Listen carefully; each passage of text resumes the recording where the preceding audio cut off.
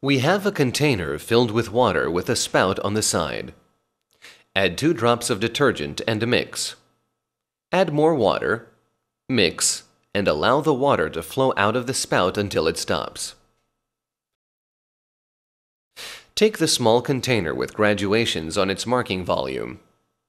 Position it below the spout.